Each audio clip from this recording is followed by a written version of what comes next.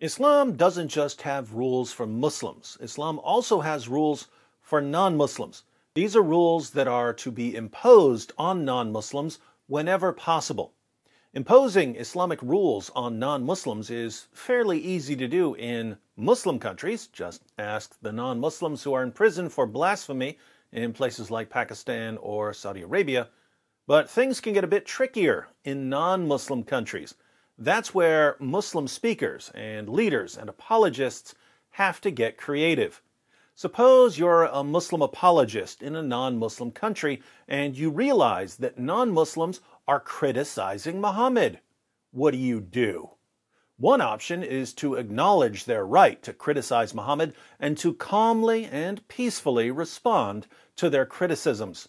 But who are we kidding? This is Islam. Non-Muslims have to be manipulated, conditioned, and controlled. So you have to find a way to control their behavior. You can start by calling them Islamophobes. If that doesn't work, you can call them racists. If that doesn't work, you can be like Muhammad Hijab and send them messages about golden showers and threaten their wives. If that doesn't work, you can be like Ali Dawah and pray for Allah to curse them with diseases. If that doesn't work, you can be like Ijaz Ahmed and dox them. If that doesn't work, you can be like Minj and get caught with a bunch of child pornography. If that doesn't work, you can call in the big gun, Dr. Zakir Naik. Dr. Naik was recently asked what Muslims can do about non-Muslims who are attacking Islam. He was mainly focused on non-Muslim critics in India, but his words of wisdom can certainly be applied elsewhere. At first, Dr. Naik sounded very peaceful. What should we do? As Allah says in the Quran, in Surah Fussilat, chapter number 41, verse number 34, repel evil with good. You may never know the person who's your enemy will become your friend. So if they're abusing you, if they are calling you with names, illogically blaming you, repel evil with good. You be kind to them. Be kind to them. What a lovely message. Unfortunately, Dr. Naik made it clear that the be kind to them approach only applies in places where Muslims are completely outnumbered and are unable to enforce Islamic law.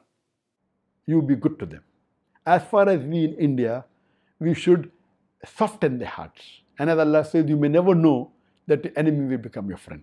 But there are countries where Muslims outnumber the non-Muslims, and the Muslims are able to enforce Sharia.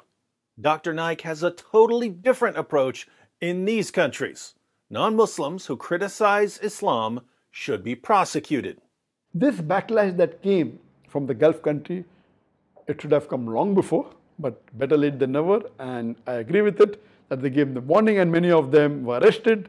They were put in jails, many were sent back. So, in non-Muslim countries, Muslims can't enforce Sharia, hence they should try to melt people's hearts with kindness. But in Muslim countries, non-Muslims can simply be thrown in prison for criticizing Islam. Notice, if you've got a diabolical mind, you could put together a plot here. You could keep records of critics of Islam in non-Muslim countries and then wait for them to travel to a Muslim country. Once they enter a Muslim country, you could prosecute them for what they said about Islam in their non-Muslim countries. And that's exactly the plot that Zakir Naik came up with. That even collect the data of all the negative remarks and abusive of all the non-Muslims in India and keep a data bank and store it into the computer. Next time if they come to the Gulf country, whether it be Kuwait, whether it be to Saudi Arabia, whether it be to Dubai, whether it be to Indonesia, in the data bank it should be mentioned, okay, now they have abused the Prophet, which is not permitted by law, and they have abused Islam, bid them to task, have a case against them, arrest them and put them behind bar. Make it public that we have a data bank, don't reveal the names. The moment they come, arrest them, take them to the court of law, give them punishment. Believe me, most of these people who are BJP Bhakt, who are spreading venom against Islam, against the Muslim, they will get scared. Putting all of this together, we've got Zakir Naik's plot to silence critics of Islam. When someone criticizes Islam in India or Europe or America, Muslims should be kind to the critic. But while Muslims are being kind to the critic, they should also be keeping careful records of what the critic says about Muhammad and the Quran, because if the critic is ever traveling to a Muslim country or through a Muslim country, he can be arrested and imprisoned, or, in certain places, sentenced to death. This will frighten other critics of Islam into keeping their mouths shut about Muhammad and the Quran. Interestingly, this idea to keep records on critics of Islam didn't start with Zakir Naik. Muslim apologists have been keeping tabs on us for years. For instance, Ijaz Ahmed recently apologized following a backlash over his use of a racial slur and his doxing of a debate opponent. But it's difficult to take his apology seriously because he's been plotting this for years. As Paul Williams shared, Ijaz Ahmed and I were once friends back in the day. He confided to me how he kept detailed records of people he considered enemies, usually Christians. Their names, full addresses, family members, telephone numbers, anything he could find. He boasted how he had a way of finding out information. Bewildered, I asked him why on earth would he want to compile such a database. He muttered something about it being useful just in case, but did not offer a clear rationale. But I was very disturbed. He was behaving like a covert intelligence officer compiling personal information on others to be used against them one day. He told me that he had highly personal data about certain well-known individuals. That was several years ago. Now this video surfaces recording how Ijaz Ahmed published personal and sensitive information about people in the public domain. In other words, doxing. This is shocking, but far from surprising. People should be aware of this background. One of the most disturbing features of Islam is its obsession with controlling what people can say and what people can do. Blasphemy laws, terrorist attacks, threats, abuse, insults, doxing, these are all tools in the jihadi's tool belt to help him control what you say and what you do.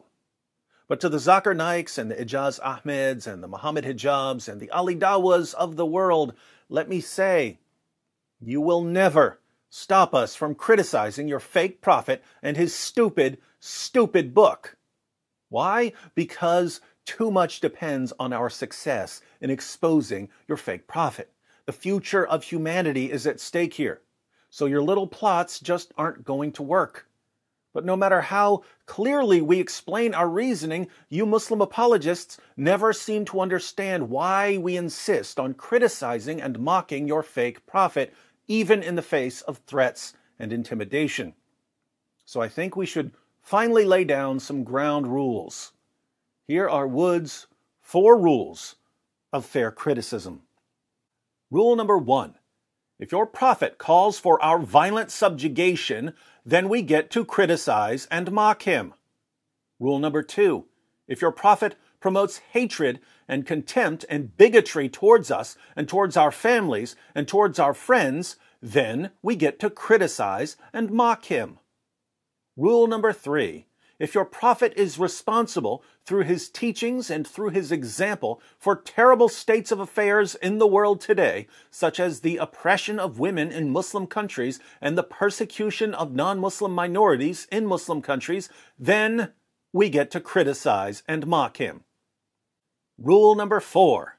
If your prophet had sex with a prepubescent girl and married the wife of his own adopted son, and received revelations that gave him special moral privileges, and thought he was demon-possessed, and tried repeatedly to hurl himself off a cliff, and claimed to be the victim of a magic spell that gave him delusional thoughts and false beliefs, and admittedly delivered revelations from the devil, and declared that the sun sets in a muddy pool and that stars are missiles that God uses to shoot demons, and ordered his followers to drink camel urine and to squat while peeing, and walked around covered in semen and sucked on the tongues of little boys, then we get to criticize and mock him.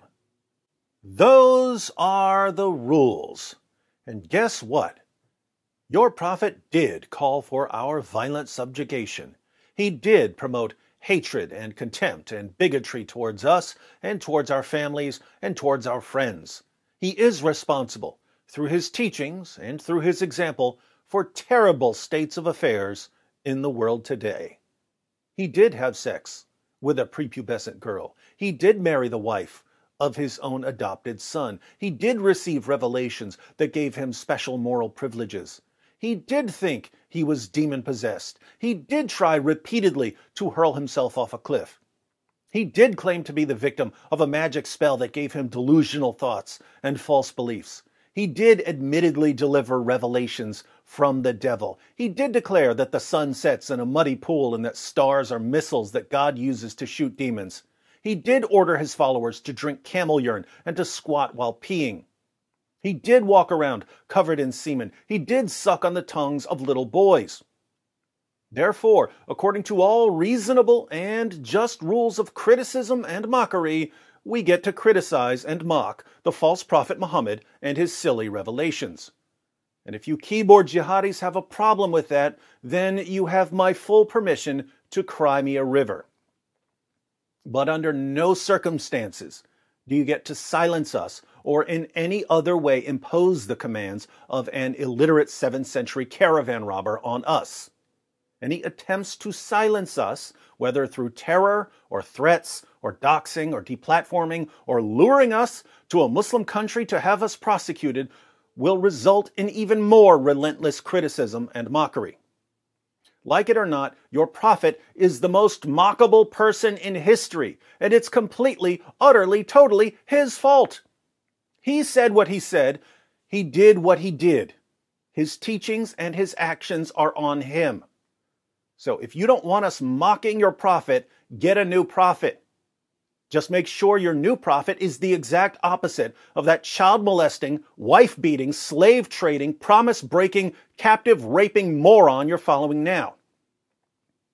For those of you who don't follow history's most obvious false prophet, be sure to check out some of my other responses to Zakir Naik. I know he makes it easy by using such dumb arguments, but just because he makes it easy doesn't mean it's not fun.